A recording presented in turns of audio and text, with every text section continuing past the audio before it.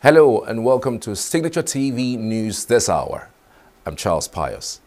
We'll start with sports, where Nigerian chess master Tunde Onakoya has emerged victorious in his quest to set a new world record for the longest chess marathon. Though he originally set out to do 58 hours, Onakoya persevered for a grueling 60 hours before finally halting his historic challenge in Times Square, New York City. His achievement shatters the previous record of 56 hours, 9 minutes and 37 seconds set by Harvard's Hogg Flatable and Josh Falkenstad of Norway in November 2018. Upon approval by the Guinness World Records, Onakoya's feat will officially eclipse the nearly 6-year-old record. Onakoya's record-breaking attempt has garnered immense attention, fueled not only by the ambitious time goal, but also by his mission to raise $1 million for underprivileged children worldwide. Nigeria's security architecture has deteriorated due to conflicts and acts of violent extremism by non-state actors in possession of small arms and light weapons. The Southeast Zone of the Center for the Control of Small Arms and Light Weapons organized a seminar which focused on human suffering caused by armed violence in the Southeast region. Correspondent Chinemerem Ikebunam was at the seminar. In recent years, Nigeria's security landscape has faced enormous challenges stemming from conflicts and violent extremism. The situation is made worse by the proliferation of small arms and light weapons, leading to armed conflicts, displacement of citizens, organized crimes, and acts of terrorism. It was to address the worrisome developments and threats posed to the security, peace, and development of the country that the federal government established the National Center for the Control of Small Arms and Light Weapons in 2021.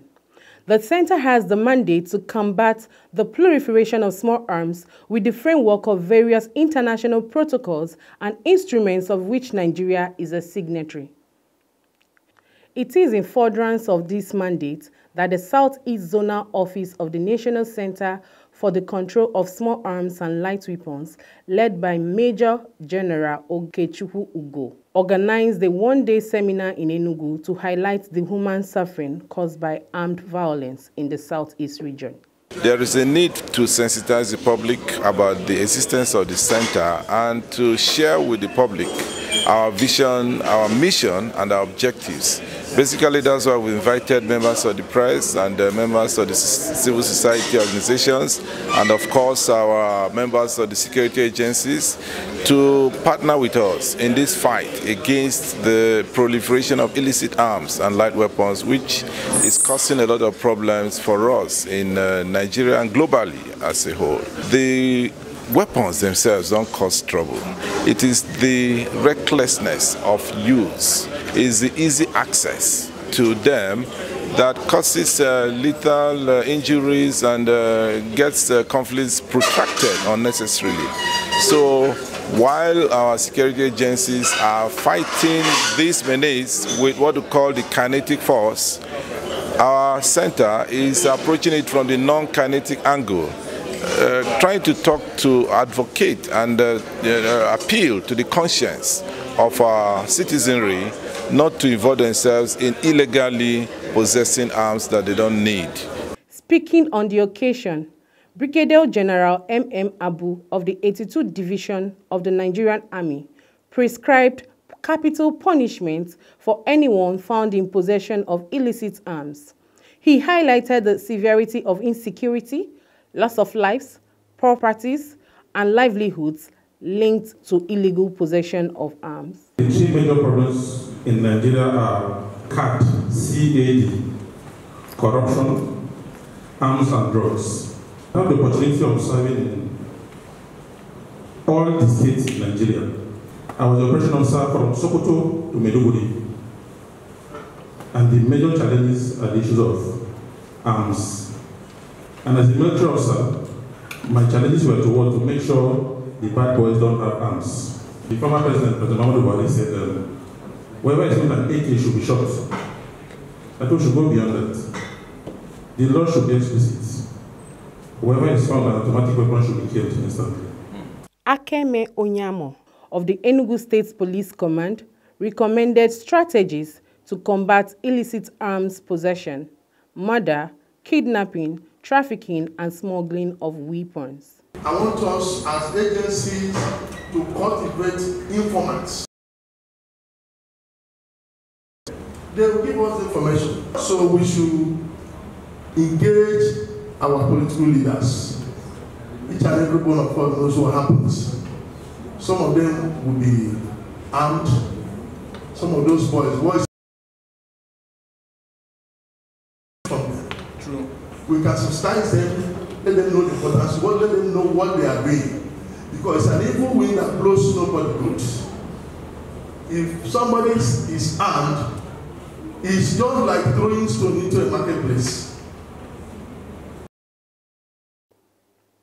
Onyamo also advocates a kind of engagement between the government and local arms manufacturers to help provide arms for the country's security personnel. Some of these arms are from our neighboring villages, community, because we have local manufacturers. Some of them who are engaged in car snatching, kidnapping, may not have the high caliber arms and ammunition. But some of these local manufacturers are producing arms that use cartridges, the ones that use ammunition. We should engage our manufacturers. They are here, all of them are around. Some of them, if you look at the intelligence community, will feed you with information of where they are located. We should call them up. They can be part of our legal manufacturing firms. We know where they are in the country. They can be engaged. And so by so doing, there will be that very expertise will be used in a positive way. Very correct. Abudulai Rogo of the Nigerian Security and Civil Defense Corps, Enugu State Command, who spoke with Signature TV, outlined some measures to tackle arms proliferation. The most important thing is try to see how you can educate the masses, because in most cases you need to educate people. If you don't educate people, enlighten them, tell them the adverse effect of carrying illegal arms and the harm it does to the society, particularly our youth, our political elites, and at the same time the traditional rulers. Chairman of the Enugu State Council of Nigerian Union of Journalists, Samuel Udekwe, highlighted the role of the media in sensitizing the public on the ills of arms proliferation. For the media, you see, we have a lot to do. We have constitutional responsibilities of ensuring that the society is better. And that's why we go by sensitization, creating awareness, educating the people. Participants at the seminar are in one accord that there should be greater collaboration and synergy among stakeholders to address the issue of arms proliferation in the southeast and other parts of the country, to check the level of insecurity and possibly restore peace and order in the country. Chinemerem Ikebunam reporting for Signature TV. Enugu State Governor Dr. Peter Mba has disclosed that his administration is already engaging investors and developers in power sector to set up electricity generation plans that will drive the state to achieve its targets of $30 billion economy from the $4.4 billion it met the economy in May 2023. The governor, who spoke on Thursday in Enugu as chief host at a town hall organized by the Nigerian Electricity Regulatory Commission with the theme Customer Complaints Resolution Meeting, said the new Enugu electricity law empowered the state to develop its own commercially viable electricity market, which is safe, reliable, and sustainable. Following the passage of the law, the governor explained that the state did not waste time in setting up the Enugu State Electricity Regulatory Commission, with commissioners saddled with the responsibility of assuming regulatory authority over electricity services in the state. The River State Governor, Siminalayi Fubara, says he is committed to working with the Tinubu administration to prosecute policies designed to make life better for Nigerians. Governor Fubara made the remark when members of the Senate had a committee investigating the turnaround maintenance of Nigeria's refineries, led by its chairman, Ifeanyi Ubah, paid him a courtesy visit at Government House in Port Harcourt Friday night. He said it was for this reason that the state government embarked on the rehabilitation of the Woji-Aleto-Alesa refinery road, now 70% completed, to provide a bypass to the Port Harcourt refinery and take off traffic from the east-west road. Governor Fubara pointed out that the successful revamping of the refineries will make fuel importation a thing of the past and impact positively on the economy. He regretted that the senator representing his own senatorial district did not want them to come to Rivers State, saying their insistence on making the trip and doing what is right is a mark of integrity. The chairman of the Senate Ad Hoc Committee on the Turnaround Maintenance of Nigeria's Refineries, Ifeanyi Uba, disclosed that the committee was at the Warri refinery on Thursday and had come to Port Harcourt to investigate the work that has been done and assess the level of preparedness of both the old and new Port Harcourt refinery to recommence operations. He said the committee is pleased with what they saw and observed that the rehabilitation and upgrade are almost 90% completed and expressed confidence that they will commence operations before the end of the year. Abriba community in Ohafia local government area in Abia State has called for justice following the alleged killing of their son, Emmanuel Michael Okocha, by a trigger-happy policeman in Aba. The community alleged that officers from the Rapid Response Squad of the Nigerian Police Force on Friday shot dead the Abriba-born businessman along MCC Abayi Aba for allegedly refusing to bribe them despite having a complete vehicle license. A relative who was sitting next to the victim in the car said a team of police officers stopped them and demanded the car documents and driver's license of Mr. Emmanuel Michael Okocha, which he quickly availed them. According to the witness, when the officers demanded the tip and he refused and insisted on continuing his journey, one of the policemen shot at him without provocation. The Abriba community is calling on the state governor, Alex Oti, to intervene to ensure that rogue officers in the police force and other security agencies get the message that the lives of innocent Abia State citizens must be protected without compromise. The Federal Competition and Consumer Protection Commission, FCCPC, has released findings from a comprehensive investigation into the factors contributing to the relentless increase in consumer costs. The Director of Surveillance and Investigation, Mrs. B.A. Adeyinka, said this while briefing journalists during a market surveillance to enforce prices in Masaka markets, Nasarawa State. Speaking on Thursday, the Acting Chief Executive Officer of FCCPC, Adamu Abdullahi, stated that the Commission would continue the price enforcement in other states. The FCCPC, as part of its campaign for compliance, sealed For You supermarkets, Wuse2, on Thursday for breaching price and quality standards. The 17 residents of the Okwama Ewu community, whose lingering land disputes with the Okoloba community, Bomadi local government area, escalated leading to the intervention of the soldiers on March 14th, are demanding 200 billion naira in damages from the Nigerian army. The applicants, majorly artisans, whom their suit is before Honorable Justice Ayam Sani of the Federal High Court, are seeking the enforcement of their fundamental human rights. They are suing for themselves and on behalf of the residents of Okwama community. On Thursday, the applicants, through their lawyers, applied for reliefs against the Nigerian army to the tune of 200 billion naira for actions by the Nigerian army that constitutes a flagrant violation of the fundamental human rights of the applicants and that of the residents of the community. Following the applicant's application, the Nigerian army has 7 days to respond to the claim. Following the fatal helicopter crash on Thursday, April 18th, which killed 10 people, bodies of victims are being returned to their communities. Kenya military officials, Brigadier General Said Nzaro Swale and Captain Mohammed Karo Sora, were laid to rest in their communities of Kilifi and Moyale. Kenya's President William Ruto said the group had been deployed in northwest of the country to combat endemic cattle rustling.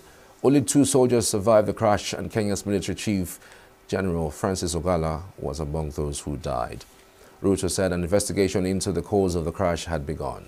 Hundreds of community members attended both funerals to pay their final respects. Ogala will be buried on Sunday, April 21st. South Africans go to the polls on May 29th, with elections falling nearly a month after the 30th anniversary of the first post-apartheid elections held on April 27, 1994. South African leaders will mark Freedom Day on Saturday, April 27th, with pomp, ceremony and lectures about the sacrifices and achievements of the African National Congress, ANC, in its long struggle for liberation. Ahead of the elections in May, the ANC is likely to lose its parliamentary majority for the first time since Nelson Mandela led it to power at the fall of apartheid 30 years ago. A survey showed opening up the prospect of coalition rule. The survey of voter opinion in February by Johannesburg-based think tank, the Brenthorst Foundation, and the Sabi Strategy Group estimated support for the ANC at 39%, down from 41% in October and 44% in November of 2022. The ruling ANC, which spearheaded the fight against apartheid, has remained in power since the end of white minority rule in 1994. Over three-quarters of the Brenthorst Sabi survey's respondents say they would be happy with a coalition government. The survey showed support for the biggest opposition party, the Democratic Alliance, at 27%, up from 23% in October's survey, while support for the far-left Economic Freedom Fighters Party fell to 10% from 17% in October. Potential coalition partners for the ANC could include the largest opposition party, the Democratic Alliance, and the far-left Economic Freedom Fighters Party. Former U.S. President Donald Trump on Friday called the hush money trial a giant witch hunt, but made no mention of the man who set himself on fire outside the court. This is really a concerted witch hunt, very simple. Everything you heard in there, this is a witch hunt by numerous judges, Democrat judges. You take a look at it, and Engoron is a whack job. What he did was a disgrace. It's being reviewed by the appellate division. And I hope they do justice, because everybody's looking, and no business is coming into the city, none whatsoever. They're looking at that case. That case is a threat to democracy, frankly, what took place with the AG, a crooked AG, Letitia James, who campaigned in the fact that I'm going to get Trump. That's all she said for 2 years. And people don't want to see this stuff. When you have violent criminals all over the streets of New York and nothing happens. So even when they catch him, they let him go. No bail whatsoever. So this is just a concerted witch hunt, whether it's Judge Kaplan with a person I have no idea until they called and said they're suing us. I had no idea who this person was, or this judge, or if you look at Engoron, where he said that Mar-a-Lago, which if it was worth $1 billion or $1.5 billion, he said it was worth $18 million because that suited his narrative. But what's happening in this city and all over the country, but what's happening in particular in this city, some are very good, by the way, some are very fair. Those are really the cities that are thriving. But what's happening here with the judicial system is an outrage. The shocking development outside came shortly after jury selection for the trial was completed, clearing the way for prosecutors and defense attorneys to make opening statements on Monday in a case stemming from hush money paid to porn star. Officials later said the man did not appear to have been targeting Trump. The 12 jurors, along with 6 alternates, will consider evidence in a first-ever trial to determine whether a former U.S. president is guilty of breaking the law. Prosecutors intend to call at least 20 witnesses, according to Trump defense lawyer Susan Netchels. Trump may testify on his own behalf in a risky move that would open up to cross-examination. On Friday, a man set himself on fire outside the New York courthouse where Donald Trump's historic hush money trial was taking place as jury selection wrapped up. Max Azzarello of St. Augustine, Florida, was identified by police as the man. He burned for several minutes in full view of television cameras that were set up outside the courthouse. Officials say Azzarello, who is in his late 30s, survived and was in critical condition at a hospital. Witnesses say the man pulled pamphlets out of a backpack and threw them in the air before he doused himself with the liquid and set himself on fire. One of those pamphlets included references to evil billionaires. In an online manifesto, a man using that name said he set himself on fire and apologized to friends, witnesses, and first responders. The post warns of an apocalyptic fascist coup and criticizes cryptocurrency and U.S. politicians, but does not single out Trump in particular. Assembly of the world's largest digital astronomy camera is now complete and ready to ship to its new home atop Cerro Pachon, an 8,900-foot mountain in Chile. Engineers and scientists at the SLAC National Accelerator Laboratory in Menlo Park, California, assembled the 3,200 megapixel camera, which weighs approximately 3,000 kilograms.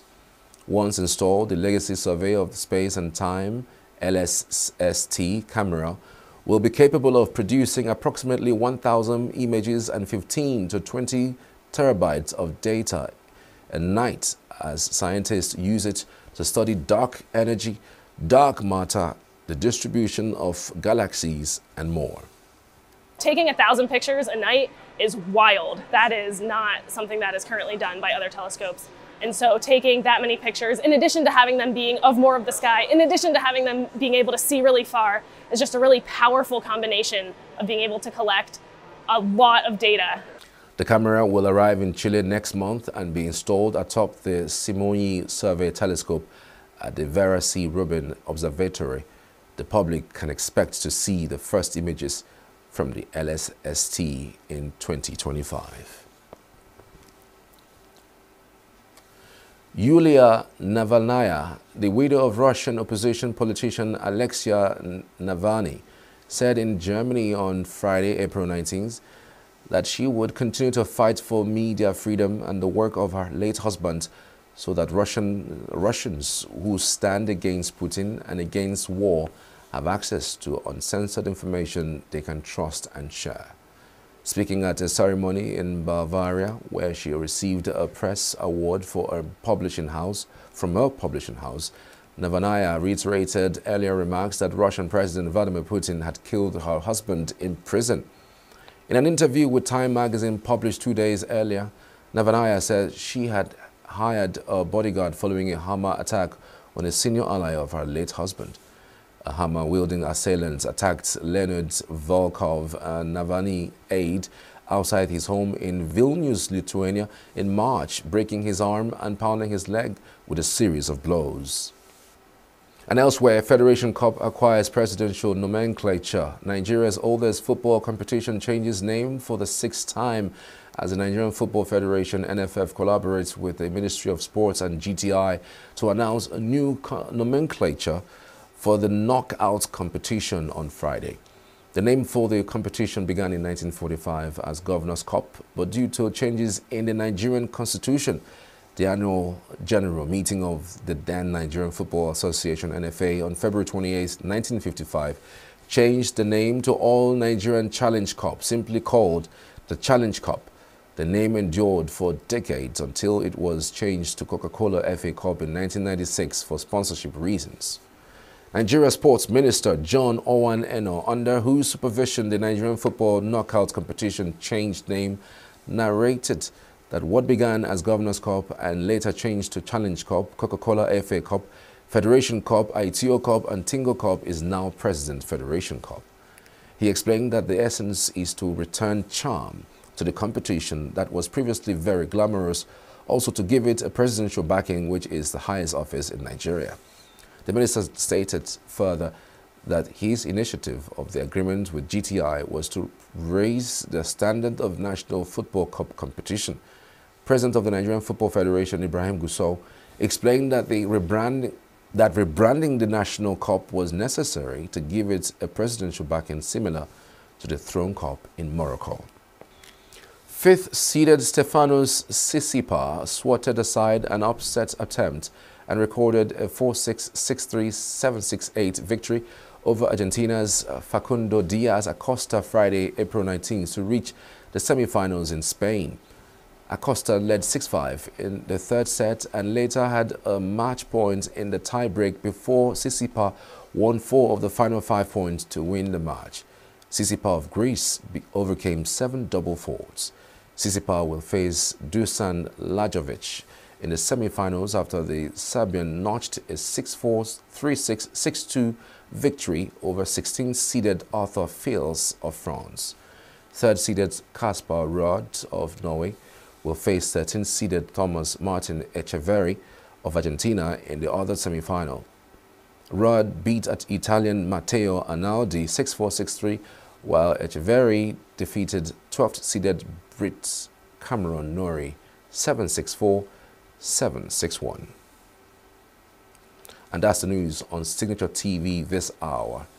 My name is Charles Pius. Have a good day.